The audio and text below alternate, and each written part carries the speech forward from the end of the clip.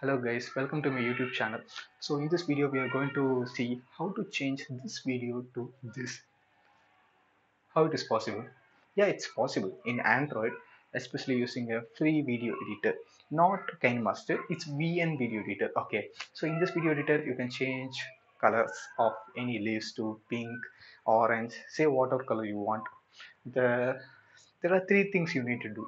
The first thing is importing of all the lumetric profiles in .cube extension. I'll be adding all those in my description, so please check out in the description. Okay, after importing it, just upload your video, sorry, just import your video and apply these lumetric colors. Your video will be automatically converted depending upon that particular lumetric name, and that's it. Export. So you get the final output. Okay, that's it guys. If you love this video, please drop a like, and subscribing to the channel would be fantastic.